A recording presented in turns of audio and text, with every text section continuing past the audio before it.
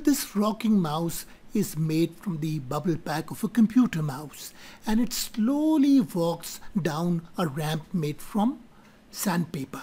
Now this is a U-shaped frame, and you attach these two legs so they can swivel, and then you apply some glue and stick a card sheet.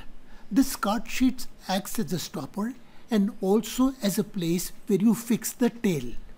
Now this is the mechanism from below. You also apply some glue to the base and stick this U-shaped mechanism. So this is almost the completed mouse. This is the underview, two fixed legs and two legs which can swivel. The tail is very critical. Attach a spring-like weight so that the mouse can tilt to the left.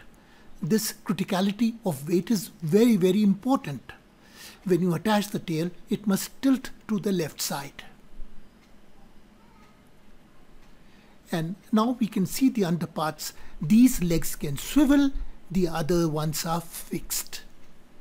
And on the legs are actually small bits of cardboard from a toilet roll.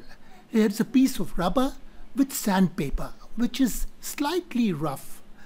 You take two paper cups and place them and put your ramp on top so there is a sufficient incline.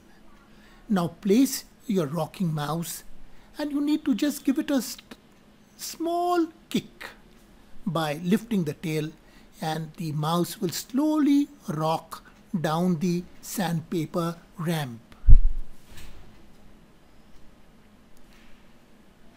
See this once again.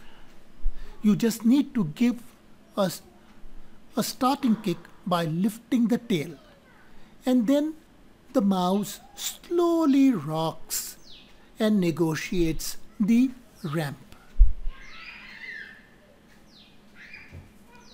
We will see the mouse in its front view,